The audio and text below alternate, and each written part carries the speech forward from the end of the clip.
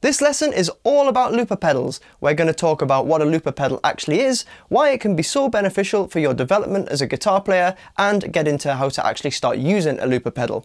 So this is the final lesson of series 3 of my beginner guitar course. You can find the link to the full playlist in the description below. Be sure to check out all the lessons because this series is there to prepare you for the riffs and songs coming in the next series, which is going to offer plenty of opportunities to practice with a looper. So let's get into it. So what actually is a looper pedal? Well, it's essentially just a recording device that records a segment of your guitar playing and repeats it continuously or loops it so you can create your own rhythm parts that you can then practice along to. So I'm going to give you a quick demonstration of some looping. I've even got a little pedal cam so you can see exactly what's going on. So I'm going to start by recording my chords.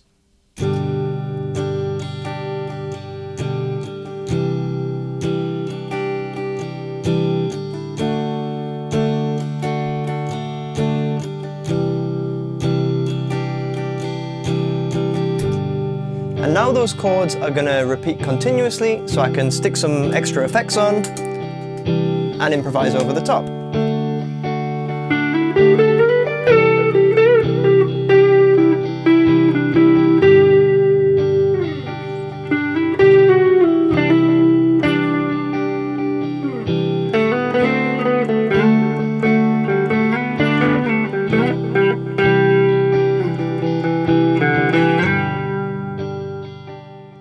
So that was an example of using a looper to do a bit of improvising, but also any song that you're learning that has both a rhythm and a lead part, you can use a looper to put those two parts together in the style of the original song and try and recreate the sound of the original track. So why is this so good for your development as a player?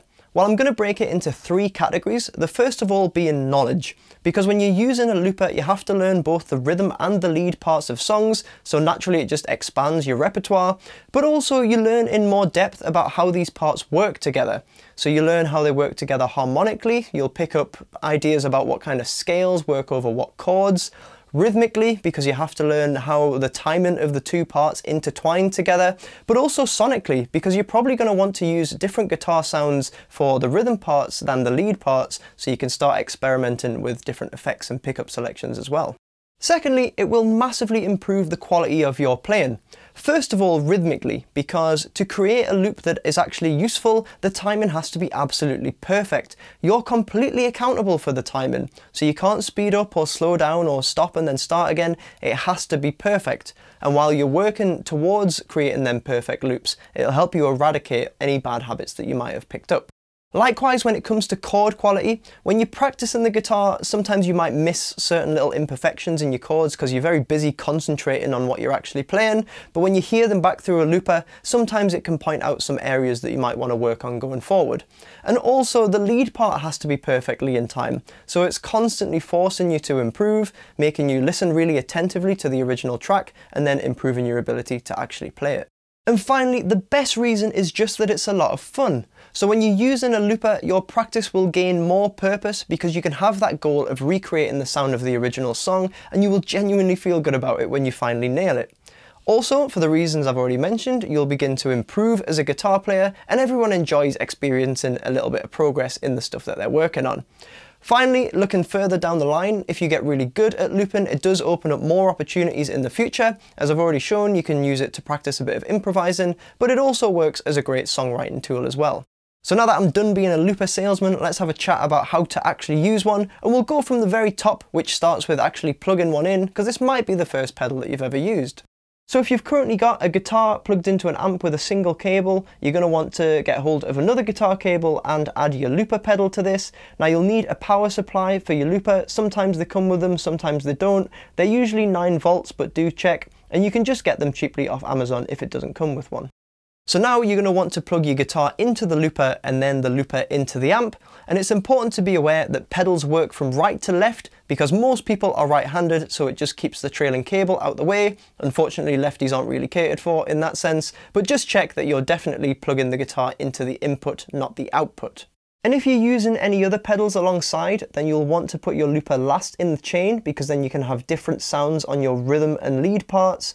If you put the looper earlier in the chain, then put an effect on such as an overdrive, it'll actually distort the sound of your loop, which isn't what you want. So now I'm going to recreate that demo loop from earlier to show you how it's done. If you want to try this one yourself, it's G, C add 9, D, C add 9.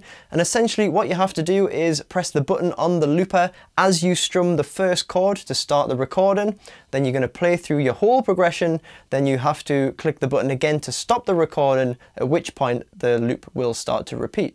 Now it's really important that both clicks land exactly on beat 1 of the first bar of the progression. So for me, that's going to be the first down strum of each G chord. So essentially it's the point where the progression goes full circle. So let's take a look.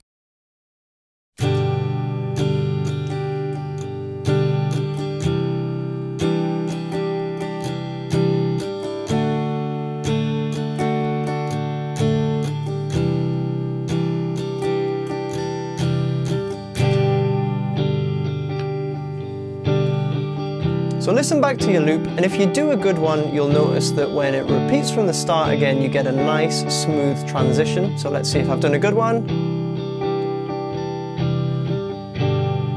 Not too bad.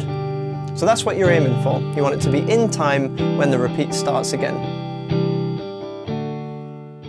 Now, because I've been doing this for years, I've probably made it seem a little bit easier than it's going to feel for you when you first start trying to get loops down. So I've just got a couple of things to kind of warn you about, which first of all is that the looper has no idea what you're trying to play or what you're trying to record, which is why it's really important that the button click is perfectly in time.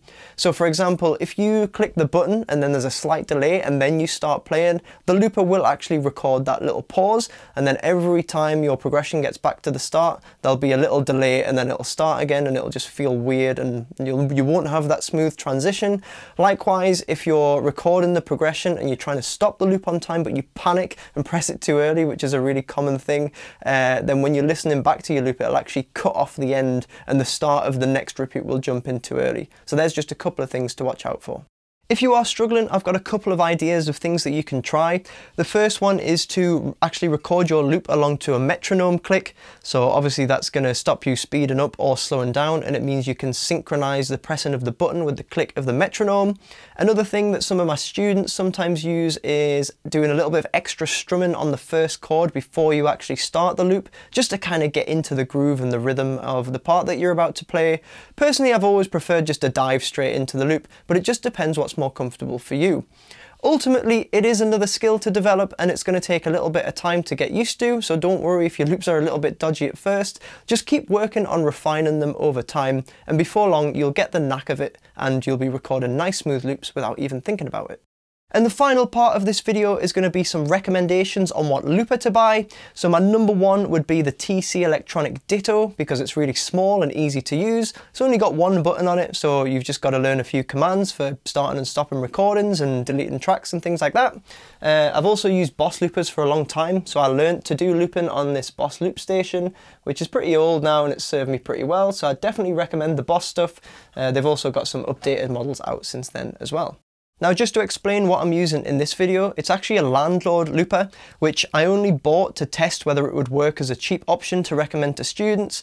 But what ended up happening in the end is that mine's always worked totally fine, but since then I've had multiple students buy one and have problems with it, so I've actually stopped recommending those because I don't think it's worth the risk. I think you'd be better off paying a bit extra and getting hold of a Ditto. And one final point, you can also get a Ditto Plus, which enables you to save your loops and recall them later. Now that sounds great, but I would actually advise against it at first. First of all, because it'll save you a bit of money, but secondly, because I think that it's a good thing to have to constantly be recreating your loops, because then you'll be forced into making all of those refinements that I was talking about earlier on in the lesson. It means you can't just happen to fluke a good loop one day and then cling on to it forever. So I think by having to re-record those loops, it's actually better for your development in the long run. So I hope that's given you an insight into how loopers work and why they can be so beneficial to your guitar playing. I would definitely recommend any guitar player to give looping a go. So as I mentioned, this is the end of Series 3, so make sure you're totally happy with all the theory and techniques that we've been over, because we're going to be using them all in Series 4, and you'll get the chance to put your looping into practice as well. Remember, you can download extra materials for the entire course on my Patreon page via the link in the description. All the lessons are nice and organised on my YouTube channel, so feel free to subscribe if you want to follow along, and I'll see you in the next series.